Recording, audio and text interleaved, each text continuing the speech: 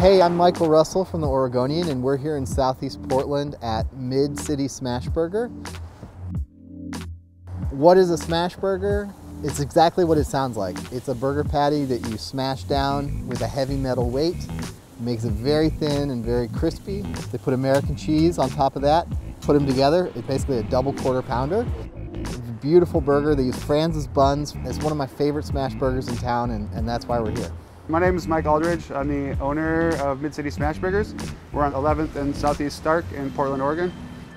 The last few years, Portland's been known for big, bulky, messy hamburgers, and even when I was in New Orleans, I couldn't find a small eatable cheeseburger that wasn't, McDonald's or Burger King or something like that. And so I started making them one night for some friends over some drinks and cocktails, and the next thing I knew, I was selling them off my porch a couple weeks later.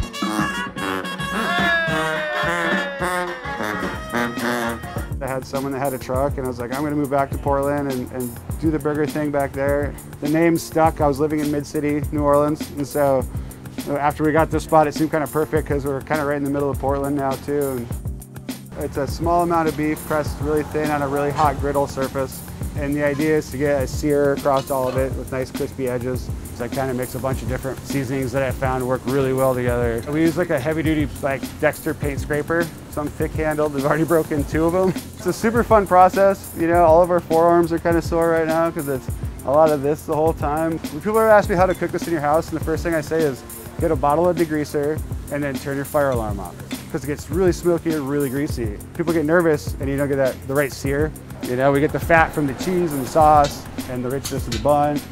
Smash sauce is mayo and mustard based for the most part. There's 16 ingredients in it.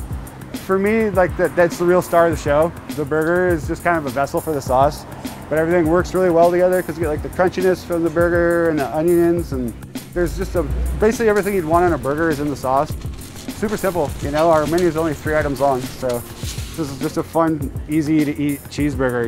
It's fast food, but it's good local fast food. We've sold almost 2,500 burgers in a month and a half, so I mean, it speaks for itself, I guess. Is it good? It's so good. Such a good burger.